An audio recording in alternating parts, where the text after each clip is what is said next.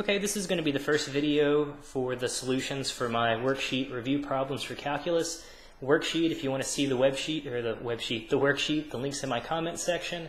And again, I'm going to go through all these examples a little bit quicker than normal, just again because I'm expecting this to be a review. So let's do problems 1 through 6 here. We've got a couple of linear equations in problems 1 and 2. 3, 4, 5 are quadratic equations. And then we've got a slightly higher degree polynomial. So nothing too crazy. Hopefully none of it's too crazy, right? But again, it's easy to forget these things. So 2x plus 9 equals 4.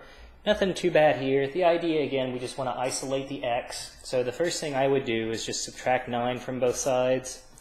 That'll leave us with 2x on the left. Well, 4 minus 9 is going to leave us with negative 5. And now to get the x by itself, well, since we're multiplying by 2, we can divide both sides by 2. And we'll get our solution of x equals negative 5 over 2. And again, a lot of people are used to working with decimals. Get used to working with fractions. If you still have a fear of fractions, I would say get as comfortable with them as you can, because you're just going to have to learn to manipulate things algebraically using fractions in a calculus class. So try not to turn things into decimals if at all possible, would be my advice. Okay, so number 2, we've got 2/3 x plus 4/5 x equals 12. So a couple different ways you could do this. You could get common denominators on the left side because we want to combine our like terms, right? Both of these terms involve an x. Another thing we can do is multiply by the least common multiple. So the least common multiple of our denominators, we've got a denominator of 3, a denominator of 5, and well, the 12 has a denominator of 1. The least common multiple of 3 and 5, well, the smallest number that both 3 and 5 will divide into evenly will be the number 15. So I'm going to multiply both sides of my equation by 15.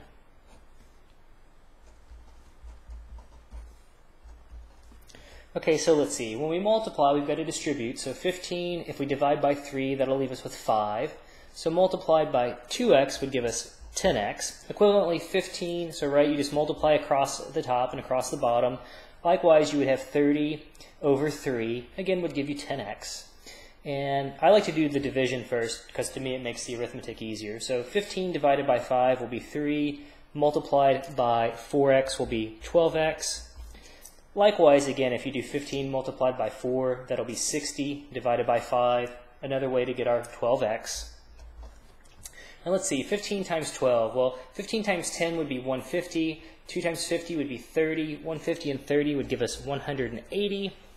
So now we've got nice whole numbers. Well, 10 plus 12 will give us 22x. Still have our 180 on the right side. And we could simply just divide both sides by 22. Well, let's see, these are both even, so I know that I can certainly just reduce it a little bit. So 180 divided by 2 will be 90. 22 divided by 2 will be 11. 11 is a prime number, doesn't go into 90, so I know that that'll be nice and reduced. So my solution will be x equals 90 over 11. All right, let's keep chugging along here.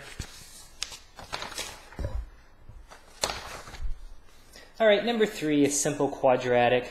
Again, to solve quadratics, you can either try to factor. The things I would do, the only thing I ever do is either factor or use the quadratic formula. That's pretty much all I do to solve quadratic equations. You can also, of course, complete the square. Or you could even try to graph it if you're allowed to use a graphing calculator and find solutions. But to me, that's not a very good way to do it in general. You want to be able to either factor it, use the quadratic formula, or complete the square, I say. And again, completing the square is probably a bit overkill to solve quadratic equations, but you will have to complete the square in other places in calculus. It ends up being a useful algebraic technique, just so you know. So it will come back at some point. So you might as well practice it on a quadratic equation from now and again. But this to me is one that factors nicely. So if the coefficient on x squared is just a positive 1, which in this case it is, we just look for two numbers that multiply to give us the constant, which is 8, but add up to the term involving x, which is 6. So, okay, two numbers that multiply to 8, but add up to 6. How about positive 2 and positive 4? And now we just set each factor equal to 0 and solve. Well, if we have x plus 2 equals 0, we can just subtract 2 from both sides and get x equals negative 2. X plus 4 equals 0, we can subtract 4 from both sides and simply get x equals negative 4. And those are our solutions. Let's see, number 4. 3x squared plus 5x plus 14 equals 0. All right, so this one's already a little more difficult than the other one because now this trick of looking for two numbers that add or multiply to 14 but add up to 5, that doesn't work anymore because of this coefficient of 3. So there's a couple different ways to do it. Typically for me, I still just try to factor it by trial and error. I made up these problems a while ago. I don't remember if this one even works or not. And I don't think it's going to. So, right, I need two numbers that multiply to positive 14 and add up to positive 5. So I would need a positive and a positive. Well, there's no way 1 and 14 is going to work. There's no way that I can use 2 and 7 so that when I distribute I get 5. So to me that tells me already that factoring is not going to work nicely. So I'm just going to use the quadratic. So remember the quadratic says we have x equals negative b plus or minus the square root of b squared minus 4ac all over 2a. And, okay, so our a value is the coefficient on the x squared term. The b value is the coefficient on the term involving x. And then the c value is the constant. Okay, so here a is going to equal 3, b is going to equal positive 5, c is going to equal 14. Notice I'm taking the signs into account. So, okay, we've got x equals, well, we would have negative of positive 5, which will give us negative 5, plus or minus the square root of b squared, that's 5 squared, minus 4 times a, which is 3, times c, which is 14, all over 2 times a, which is 2 times 3. Well, in calculus, you almost always, at least in most of the courses I've seen, the ones I've taught, we always deal with real numbers. And already looking underneath the radical, I'm going to have 25 minus, well, what is this? I've got 12 times 14. So I'm too lazy to calculate that. Notice 25 minus whatever 12 times 14 is. I'm sure you can do that. 10 times 14 will give you 140. 2 times 14 will give you 28. So that's going to be 168. 25 minus 168, this is going to give us a negative number. That's going to give us a negative number, which already tells me that this has no real solutions. So I'm just going to call it a day and stop right there. So there's no value that we can substitute in for x, no real number value we can substitute in for x and get 0 as a solution. Of course, you could use complex numbers, imaginary numbers, but again, typically you don't see those in calculus, at least, again, the courses I've ever taught. So I'm going to stop right there. Okay, so that was number 4. 2 more to go. Let's see, number 5 looks pretty similar.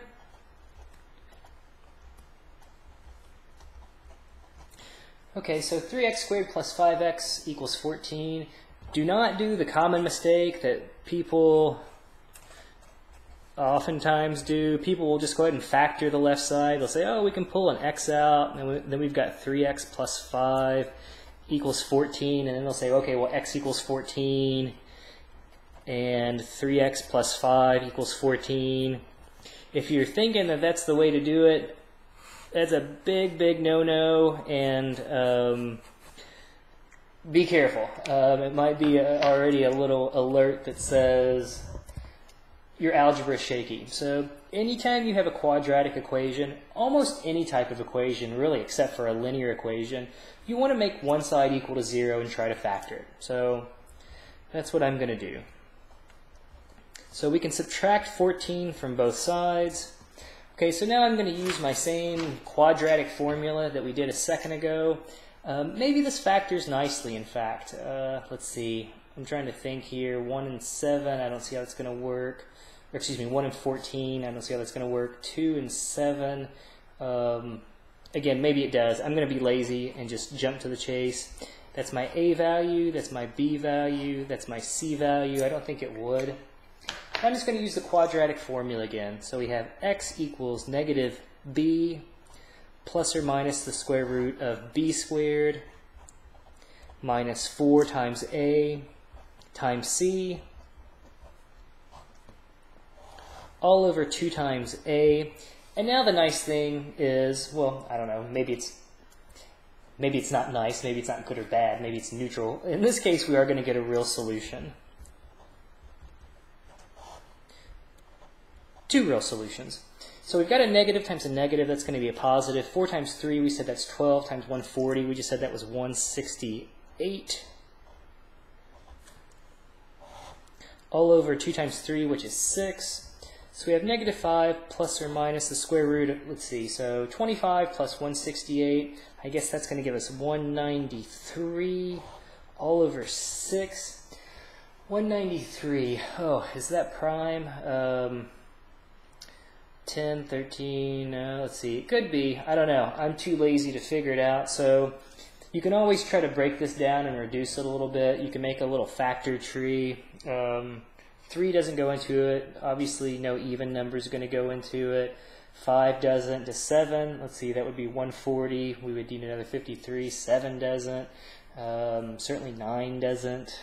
So maybe this factors, maybe 193 factors. And even if it does, you know, there's no guarantee that it's going to factor and simplify, so I'll leave that for you to check it on your own. That'll be fun stuff. So I know that we have at least two, we have the 2 solutions, 5 plus the square root of 193 over 6. Excuse me, I think I said just 5. So x equals negative 5 plus the square root of 193 over 6. That's one solution. And the other solution will be negative 5 minus the square root of 193 over 6. So we've got 2 real valued solutions in this case. And last but not least, let's see if we can squeeze it on here so we don't waste another piece of paper. Number 6. We've got x to the 4th minus 4x to the 3rd minus 21x squared equals 0. Well, anytime you're trying to solve an equation, the first thing to do is factor out the greatest common factor. Well, I see an x to the 4th, an x to the 3rd, and an x squared. I can certainly factor out x squared. So x squared times x squared will give me x to the 4th. If I multiply x squared by negative 4x, I'll get my negative 4x to the 3rd. And then minus 21 equals 0. And now at this point, what I want to try to do is just try to factor this further. If I couldn't factor it, I would just simply go back and use the quadratic formula on it to see if it has any real solutions. So, okay, so there's my x squared from before. X and x, well, I need 2 numbers that multiply. I know they have to multiply to a negative, but add up to a negative. So I know I'm going to need a positive and a negative in there somewhere. I think 7 and 3 are going to be the candidates. How about negative 7 and positive 3? Those will multiply to negative 21, but add up to negative 4. So now we just set each factor equal to 0. X squared equals 0. Well, if we take the square root of both sides, we'll get x equals 0 as a solution. If we take x plus 3 and set that equal to 0, well, we can just subtract 3 from both sides and get x equals negative 3. And last but not least, if we take x minus 7, set that equal to 0, we'll just get x equals positive 7 as our solution there. So, all right, the first 6 problems there. I'm going to knock out some more, and we'll keep going through these different types of equations. Absolute value, logarithms, rational, a bunch of different types. Just again to refresh you a little bit on those. So again, I hope these make sense. Nothing too crazy. You'll see linear and obviously quadratic equations all the time though. So definitely want to be familiar with them. Make sure you got the quadratic formula memorized. If you don't, got a nice video on how to derive it actually by using the completing the square if you've never seen how to derive it or would like to see it. So, all right, that's the end of this one.